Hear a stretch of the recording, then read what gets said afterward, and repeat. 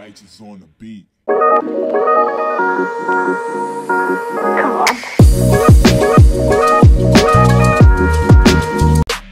Hi everyone, and welcome back to my channel. Today we're going to be doing a 4C hair routine because, as you can see, I'm a black girl and I have 4C hair. Well, I don't know if it's 4C. I don't even know why I said 4C. Type 4 hair. I don't know if I have like 4A, B, C. I don't know if it's C because I feel like C can go a little bit thicker than this, but whatever. So I'm started by washing one side of my hair. I wash my hair in two parts most of the time. Sometimes I do it all as one, only if I'm really tired. And that water was hot, sizzling, so that's why I did that. But yeah, I wash my hair in two parts, and I'm washing it in the sink because I have a really dry scalp and it's just really hard to clean it good in the shower. So I'm washing it in the sink. I'm using the Suave. I don't know what it's called. It's just a Suave shampoo, and it's the gold one because you know when they make the gold packaging, it's for the black people.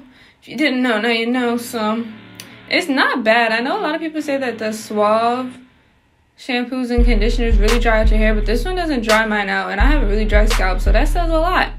And I do like this one. It was cheap. I got a set shampoo and conditioner for like $5 and some change, so I do recommend it, especially if you're about to go to college like me. Anyways, so yeah, I'm just running my fingers through it, and I don't know if I showed it that much, but I do be like scraping my scalp. Okay, not scraping it because, like, you know, it's bad to scrape your scalp. But I do scratch my scalp a lot, scrape off all the dead skin because, as I said, I have a dry scalp.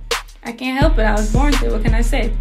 I'm sorry that sometimes my angle's a little jacked. Like, I was really washing my hair, so I couldn't really, like, bruh, you shouldn't see the back of my neck right now, but I was really washing my hair, so I couldn't really show the best angle, simply because I don't have a tripod and my phone is just sitting on something. So yeah. But yeah, and yes, I'm wringing out my hair like it's a rag because I can. So yeah, I'm just gonna do the same thing to the other side. Make sure you're washing your hair, bruh. You really want to scrub it up, dub. Like, I know when I was younger and I used to hate staying in the shower for like 30 minutes to wash my hair because I was young and I was like, I want to go play, you know? But just make sure you scratch your hair and really clean it out and feel in your scalp, because I used to not feel in my scalp really, and there would still be a little bit of mess in there, just a little bit though. But now I've gotten older and I fixed it. So I'm just taking the same shampoo and it bubbles up really good. You know, some shampoos don't bubble up. Isn't that so crazy? Like, how do you use a shampoo and you don't bubble up? Like, what's the point? But yeah, I'm just washing my hair. Woo, I feel like I just talked for a whole break, to be honest.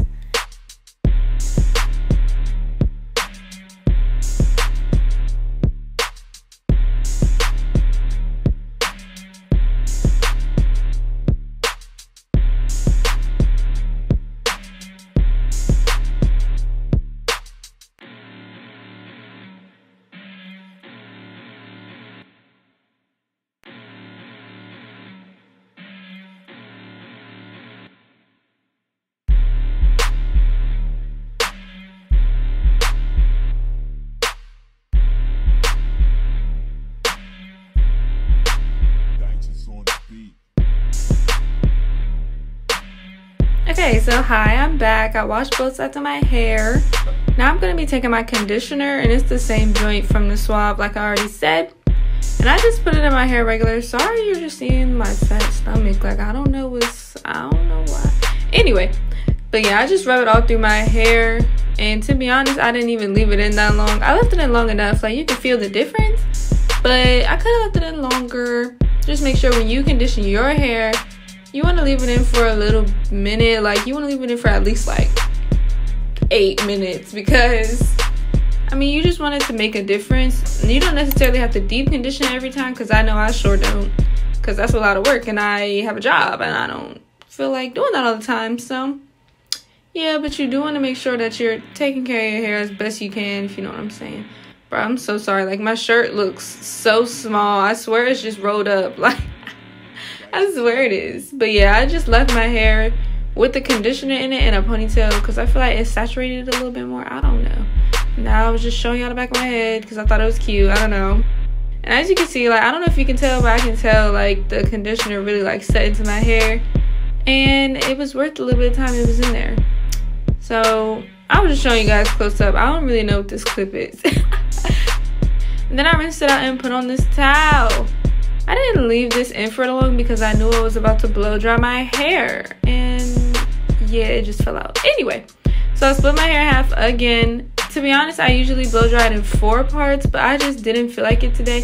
Simply because I knew I didn't need that good of a blow dry because I'm about to put it in braids and under a wig. And then I'm only having that wig on for a couple days and then I'm putting braids in. So I wasn't trying to do too much with the blow drying. But it was a little bit easier to manage because, you know, we got that thick hair. So it was a little easier to manage, and it did happen to make my wig look a little bit flatter when my hair is blow dried. That's just how I do it. I don't know how everyone does it. It's probably different for every person, but yeah, I'm just taking my little brush, combing through my curls. You know, I used to say naps, but I love my 4 hair, so it's fine. I'm gonna say curls. So I just brushed through it. I don't know why I just said comb. Like, ew, who am I? And I'm just showing you guys, like, it's kind of a long process. Like, when you have thicker hair, but or curly hair in general, you can brush through that joint, comb through it, and you have to keep doing it because it'll get right back tangled literally 1 second later. So to prevent that, I put in some hair cream. This is just from Cream of Nature. I've always kind of used just Cream of Nature products because that's what my mom uses on my hair when I was little. So I just put a little bit of that in, and I also use a Cream of Nature heat protector. It's more of a blow drying, like a blowout serum kind of. So I use that for when I blow dry my hair because this blow dryer be getting out hot, bro. Like, it's old, so it gets really hot. So yeah, I just put that Cream of Nature in there, and as you can see, it's making my hair look a little more moisturized and, you know, just hydrated, because you don't want to keep your hair dry, especially putting it under a wig. But you want to make sure it's moisturized because it's going to be sitting in those braids, you know what I'm saying? So yeah, just wipe my hands. I just wiped my hands on that towel, and this is that heat protector cream I was talking about, and I'm just going to be putting it in my hair. Coming up, I'm going to show you guys when I'm blow drying my hair. I'm going to show you one side because it's the same thing. I don't feel like it's necessary to watch both sides. So yeah, it's a time lapse of me blow drying my hair. I know it looks like I'm being really rough, but I swear I wasn't. I swear I wasn't.